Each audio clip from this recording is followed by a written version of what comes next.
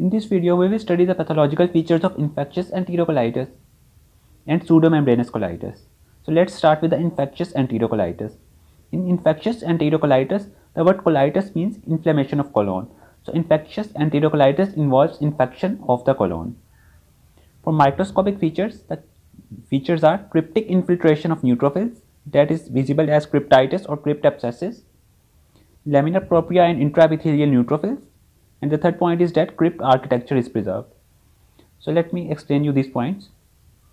Now the first important point to know that the epithelial lining of large intestine or colon is not composed of villi, but still the epithelium invaginates deep into the lamina propria to form crypts. So the epithelium of colon is in form of crypts and it also contains cryptic glands. Now the first point was that in infectious enterocolitis, the neutrophils that are activated against the bacteria can infiltrate these crypts, and sometimes they accumulate in the crypts to form crypt abscesses. So you see cryptic infiltration of neutrophils and you also see cryptic abscesses. Secondly, these neutrophils also infiltrate the epithelial layer and the lamina propria. So you see intraepithelial and lamina propria invasion of neutrophils. Third point was that in infectious enterocolitis, these crypts architecture is preserved. So these crypts appear normal. Why this point is important? Because there are some diseases such as inflammatory bowel diseases that include Crohn's disease or ulcerative colitis. In these diseases, there is long-term inflammation. So the long-term inflammation causes destruction of these cryptic structures. But in infective enterocolitis, as the acute inflammation is not very long-lasting, so this cryptic architecture is characteristically preserved. So let me again revise the features.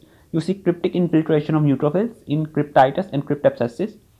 You see lamina propria and intraepithelial neutrophils, and you see cryptic architecture is preserved. So these are the features of infective enterocolitis.